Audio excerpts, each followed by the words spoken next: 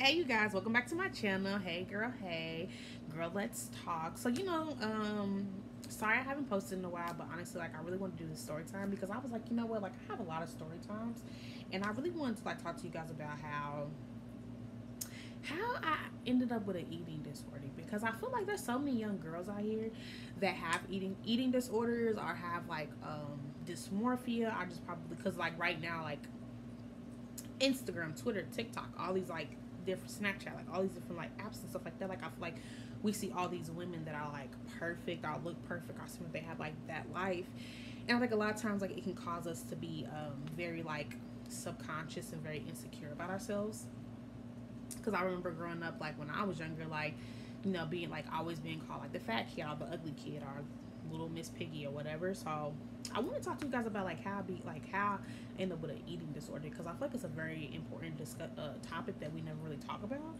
And I don't know, like I was just thinking about it today, and I was like, I feel like it's on my heart to speak, to say, and like I said, I just want to help somebody. So we're gonna get into it, and I hope it's not too emotional. Well, because I've really never talked to anybody about this, but honestly, like I think, but let's just get started. Okay, so I'm 24, born in 1998, July 10th. I'm a Cancer. Period. Water sign. Period. It's us, bitches. Sorry. Let me not get too carried away because I ride for my cancers and my water signs. Okay. But no, really. So I think honestly, like as a kid, okay, we're okay. When I was younger, I almost passed away, and I had a disorder called like Kawasaki, whatever. If you guys want me to talk about that, we can in a different video because that story time is crazy. How like I knew I was probably gonna die type of thing, but we'll talk about that later. So when I was younger, like I blew up because they gave me a lot of steroids because they need to give me steroids so I wouldn't freaking die or whatever. So that happened, and so ever since then, like I've always been like I always knew that I probably would be like short and stubby because looking at my grandparent, looking at my granddad, looking at my mom, and looking at his mother and stuff like that, like looking at my aunt Teresa, just looking at all these like different people on my granddad's side of the family, like I pretty much knew like I had like the short like stubby genes. So like, but it's just like I always feel like I had like more of a stomach because I did get pumped with steroids when I was a kid. Like it's just whatever. So growing up, I don't feel like I know. I was always picked on by kids my age and adults in my family. Yes. So, growing up, like I remember there was this one incident where I was walking. We're gonna call this person Dumbo. Her name's Dumbo, bitch. Love her to death, but her name's Dumbo. I was walking in Kroger, and mind you, I've always had really like thick thighs, like just really big legs. So when I was younger, like my legs, no lie to you, like my legs were just like I had big fucking thighs. Like I'll never forget this old country lady. She was like, what did she say? Well, she was describing my legs to somebody. She's like, you've lost you some weight. It was at church. She's like, you lost you some weight or whatever. And I was like, oh, thank you. Like, I'm like, because I was getting older at the time, so like my baby fat was kind of like shedding off of me. And I remember like someone was like, oh, she still got some big legs. Like, she got some big legs. Like, she got some pretty legs. And I was always very subconscious about my legs. Like, always, like even like to this day, like I don't really like wearing shorts. And when I do, like I be feeling like everyone's staring at me. Like real talk. Like I'd be like, but I never forget. She said that I had my legs were so thick they were like country time turned butter thick. And I was like, what? And she was like, girl, you at old school country time, like country thick. And that's why I knew. I said, yeah, she country for real. But that always stuck with me because I was like, is that a compliment? And she like, yeah. And I'm like, okay, I guess I can fuck with it, but neither here nor there. But just little things like that to where when I was younger, like people used to always like comment of like my legs, like, oh, like your legs are so thick, they're so whatever big. But I never forget this one incident when I was younger. I actually was in the store with Dumbo, and I was walking in front of Dumbo, excuse me, and I was about to get the card, and she was like, why are you walking like that? And I was like, what do you mean like walking like that? Like what do you mean? She's like, you're walking like weird, like you're wobbling, like like you're a fat person. She's like, well, you are big, so you need to lose weight. And I was just like, what? imagine this is like these are incidents that happen to me like on the regular. So I was just like, okay, like, all right. And then I remember there was this one incident to where like it was hard for me to find pants that fit because like mind you like my weight when I was younger would go up and down. So like if I was really stressed out, I would blow up like bad.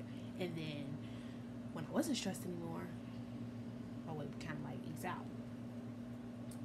And my weight and would go up and down because my family was toxic. Okay, but they never want to talk about that. They just want to talk about, oh, like, why you? No, bitch, y'all were toxic, and it wasn't an environment for a child. But okay, that's neither here nor there.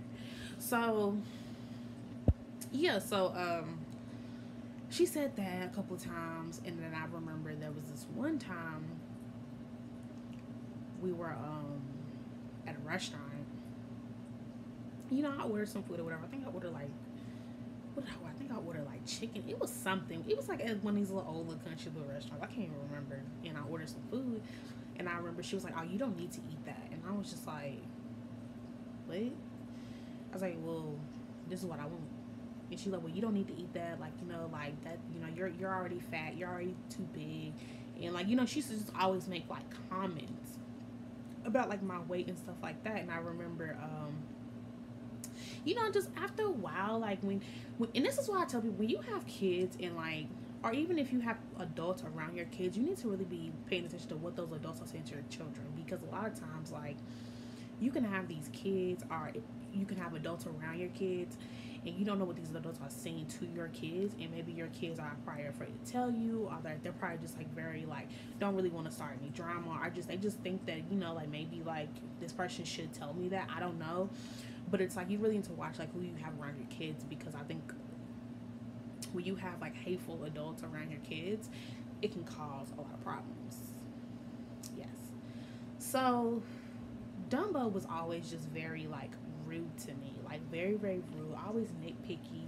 Like she'll call me nappy headed. I remember one time she called me ugly. I remember one time, she like there was a I have nothing against mixed people, but there was like this girl, and like she was biracial. And mind you, I'm African American. I'm black. Both of my parents are black. Like you can see the hair that's going out of my head. Like I'm not ashamed of it, but it took me a while to really like. If you guys want me to talk about that, let me know. But that was a while. Like it took me up until maybe like 2 or 3 years ago where I wouldn't talk about my hair without crying, because I felt like my hair was so much under attack when I was a child, to the point that where it really left a bad taste in my mouth. So, and that was another fragile like thing that I had. But going back to the eating disorder, um, yeah, so you know, like this person was just very like mean to me, like very like it'd be like, oh, like you're basically just to sum it all up, she would just be like, you're fat, you're fat, you're fat, you're fat, you're fat, you're fat. Like I'm fat. Like okay, bitch, I get it. I'm obese. I'm fat, right? So I remember I got to high school, and mind you, like I wasn't the only black girl, but like I was kind of like the only black girl who like hung around certain types of people. If that makes sense. If it sticks, it sticks. If you don't get it, Google it. I don't know. So I'm sorry, y'all. I'm just sleepy. So you know, I get to middle. Actually, no. Yeah. I get to high school, and it's like I finally meet like friends that like get me right.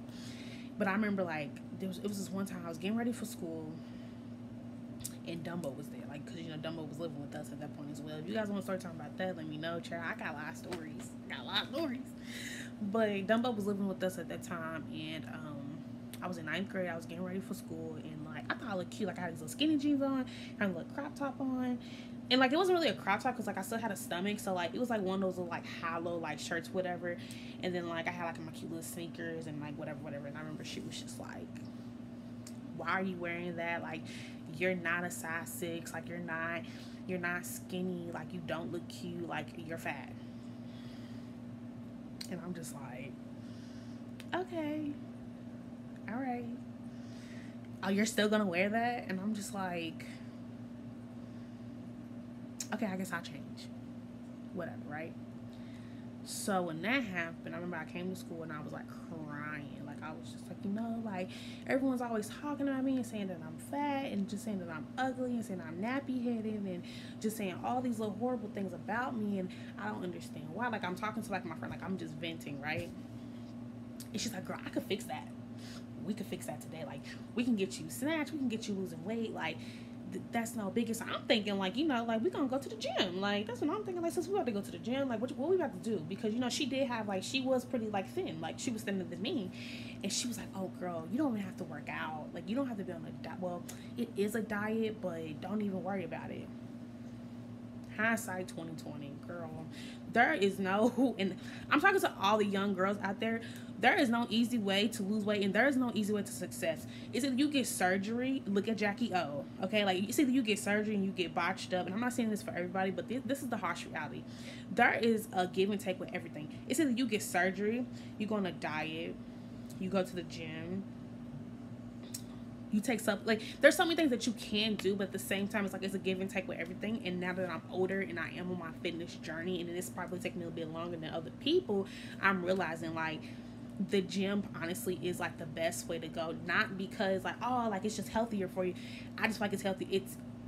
For one, it is healthier for you, but for two, the reason why I like the gym is because I've been in that space of being like, oh, like, it's a quick and easy fix. Like, like, we ain't gotta do much. Like, I just don't have to eat for 2 weeks, or I'm just gonna make myself throw up, or, just doing those things. And those things could really harm your body, and it can throw off everything. Like, it can throw off, like your eyes, like, literally, like, you can, like, just Google it. Like, before you, I know it's hard, and I know, like, a lot of times too, when you do come up with an eating disorder, it's kind of like a drug. It's kind of like something, like, I feel like, because for me, depression and my eating disorder came hand to hand.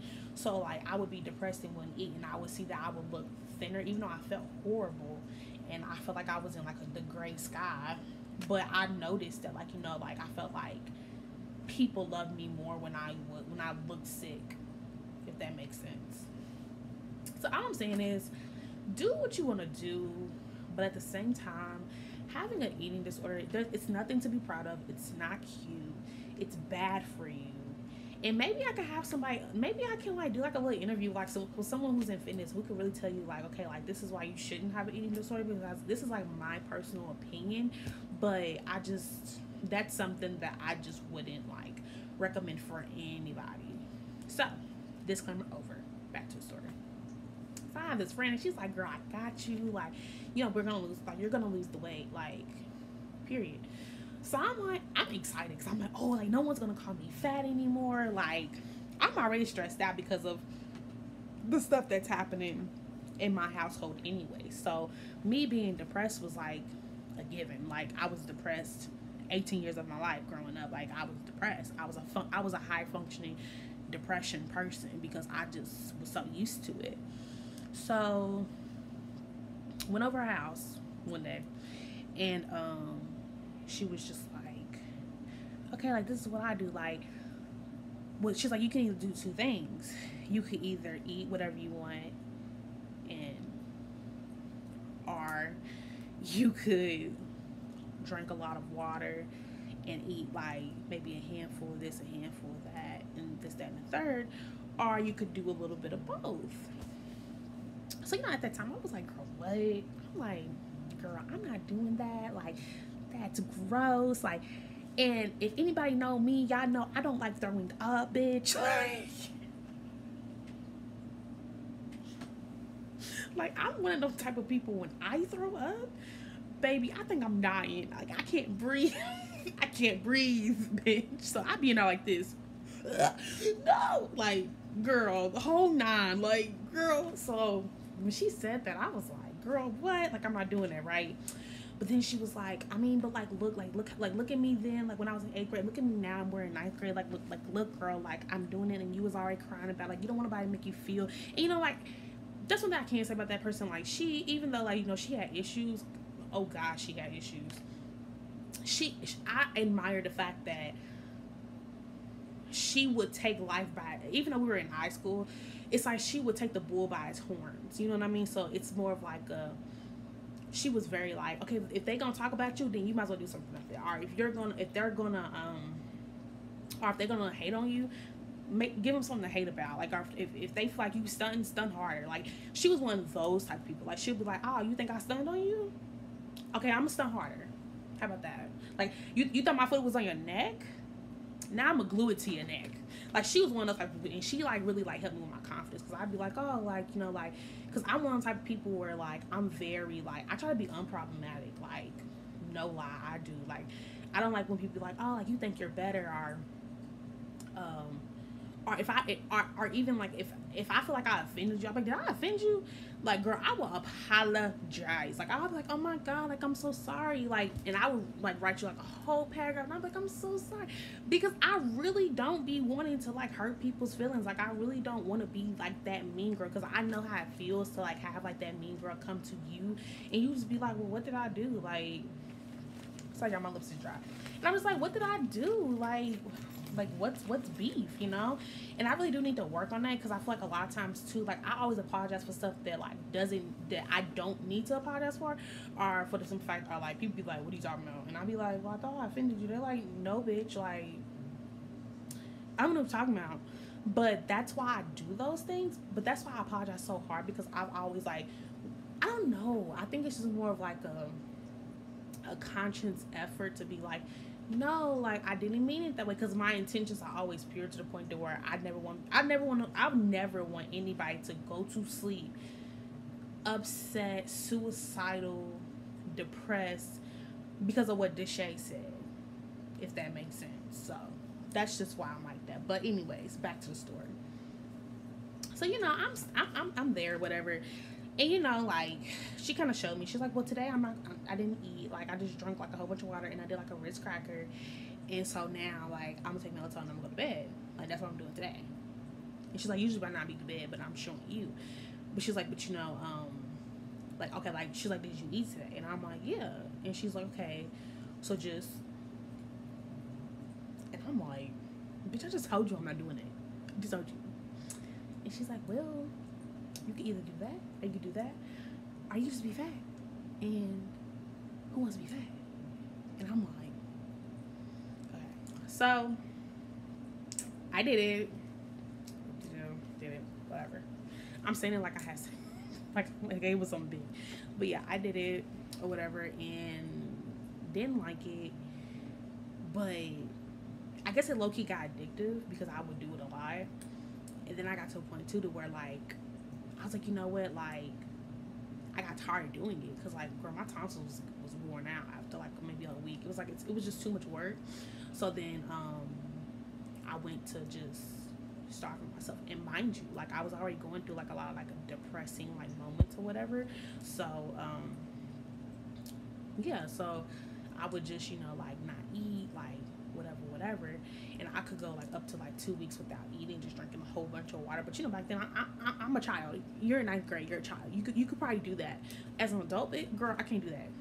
So I did that for a little bit, and I remember I almost passed out a couple times. But, you know, I was like, you know, let me just eat a little bit. But that's basically how like my eating disorder like came to like fruition. And then, like, I did that probably for a couple years, and then I realized that